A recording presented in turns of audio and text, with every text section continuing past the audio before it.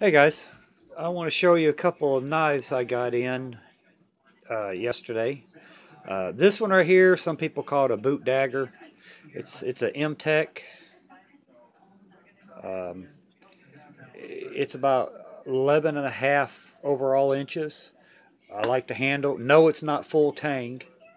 Um, this right here, this knife is not for camping or bushcrafting. This knife right here is strictly for self-defense. Um, this knife right here could save your life.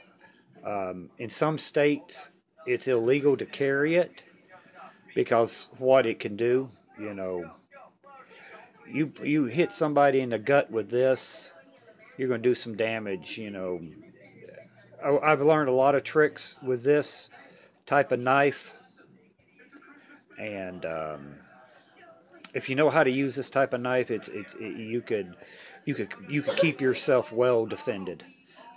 It came pretty sharp, but I put a good edge on it where it's sharp enough to do the trick.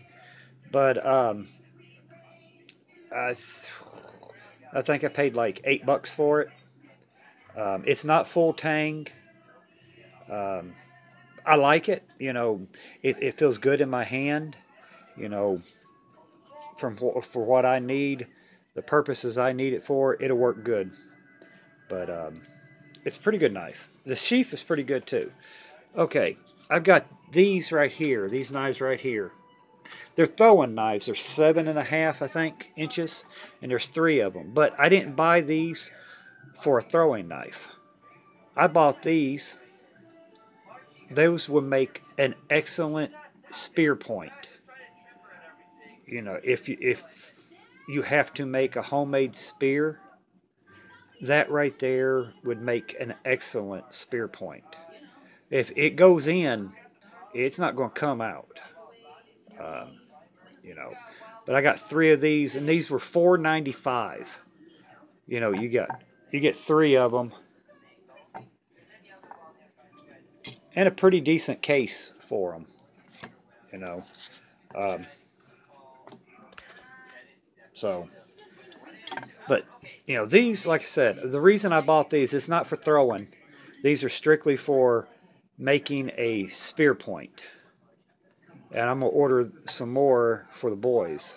I just wanted to make sure these were decent, and you know, like I said, they go in. It's going to be hard to for an animal to pull out, you know, or fall out. But you know, I like them. But I got both these at paknives.com. You know, if you guys are interested in checking them out.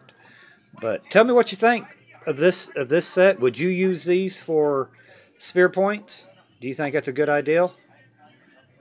And tell me what you think about the boot dagger, as people call it.